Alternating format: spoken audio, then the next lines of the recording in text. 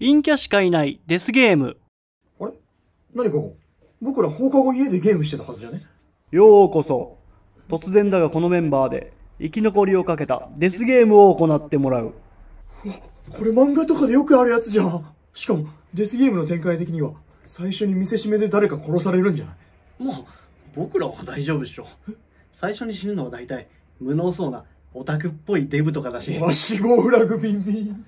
あれてかこれデスゲーム漫画とかに詳しい陰キャの僕ら有利じゃね？確かに僕ら陰キャの価値格来たかこれ。デスゲーム知ってる人がリーダーというか仕切りますか？いないなら僕が。まあ常識のある一般人なら今の国のアリス友達ゲームイケネ投票ブトゥームあたりは見てて当然かと。元祖はバトロワですけどね。右に同じ。全員だ。キャラ被りまくってるよ。ではリーダーは普段学校等で重要な役割を任されてる人がやるべきかと。じゃあ僕が適任かな。僕クラスの主要人物だし。君がクラスの主要人物？そうだよ。最近みんな僕の話してるじゃん。マジ？なんで？クラスのガンって。学生主要。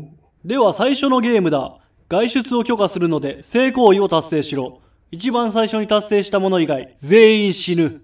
おい、こんなの無理ゲーじゃん。負けた。このゲームを最初にクリアするのは僕かな。なぜかというと僕は女子を一人 LINE 追加してます。程度が低いね。程度が低い。じゃあ自分はどの程度なんですか？僕は2人してる。同程度。変わらなくね？くそ、負けた。なんか勝った。実力は白昼してそうだね。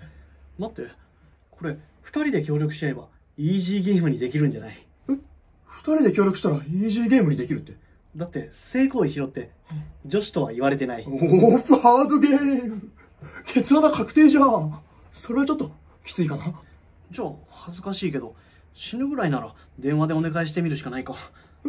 もしかして女子にヘルプミーっつって？うわデリヘルに。ヘルスミー。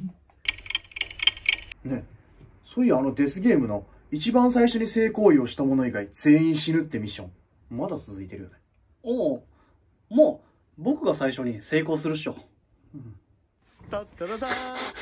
チャンネル登録と高評価よろしくお願いしますね。